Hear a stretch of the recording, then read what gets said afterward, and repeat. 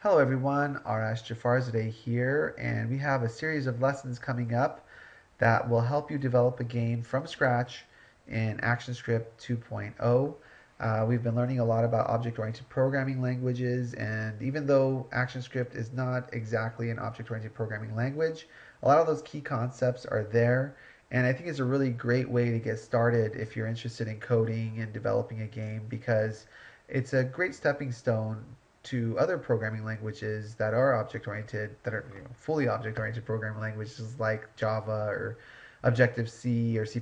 So it's a wonderful way to get started. I've been getting a lot of requests to start posting these things online. I usually develop these lessons for my students at the school, but hopefully the community at large can enjoy them as well and have some fun.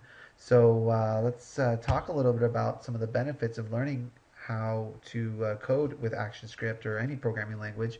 And one of the key things that I share with my students is when you're learning to code, you're learning how to be a good problem solver. And coding and developing a game in this case is all about breaking down a problem to get some end result. I like to make examples of old Nintendo games, and in this case, I'll make the example of Super Mario Brothers, one of the classic platforming games that still is very fun to play to this day.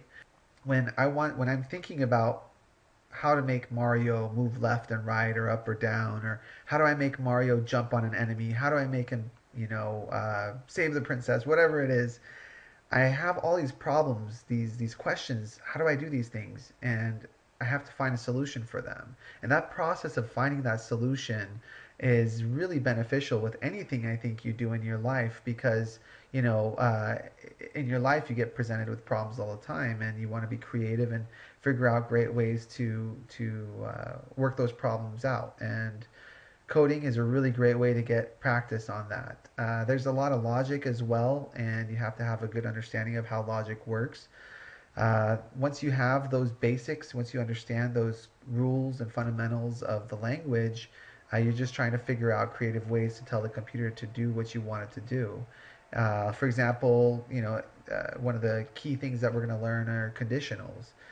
If the player presses the right arrow key, I want Mario to move right. That's basically what I'm saying. But how do I tell the computer to do that? Well, you need to know your math. If you can visualize your computer screen, think of it as a big X and Y axis, a big coordinate plane.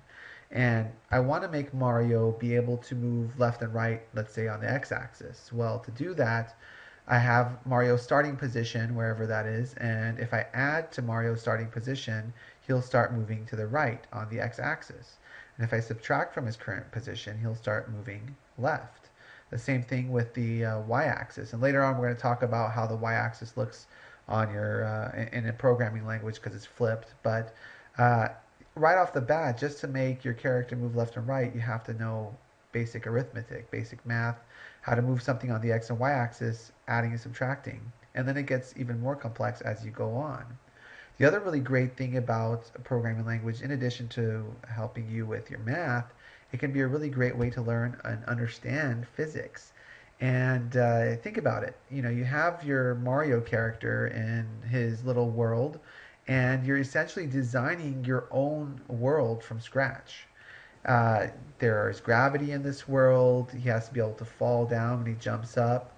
He has to be able to stop at the floor so he doesn't fall through the floor. When his head hits a block, he can't go through the block.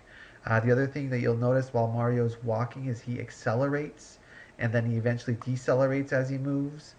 There's a lot of really key concepts that relate to physics, and you have to program this world from scratch. You're creating a world from scratch in this programming language. So it could be a really great way to learn about programming. Excuse me. It could be a really great way to learn about physics firsthand, and to see that visually is really really fun. So.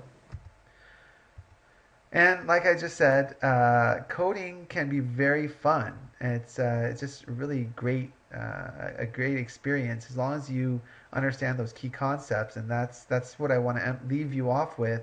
Is as I'm going through these lessons, I need something from you. I need you to not be a copycat. I don't want you to just look at the lesson and copy what I'm saying, write down word for word. I want you to try to really understand the concepts that are being covered in the lesson so that way you can create your own game and be successful and maybe think of some things that go beyond what we're covering in the lesson. So really try your best to cover to understand the basics. And if you have any questions as we go through these lessons, feel free to contact me. My students, you all know how to contact me, but even the community at large, I'd be happy to hear from you and help out wherever I can. So let's get started with the lessons.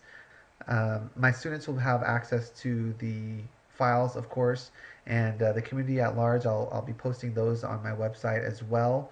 So I'll add those in the description area below, and hope you enjoy it.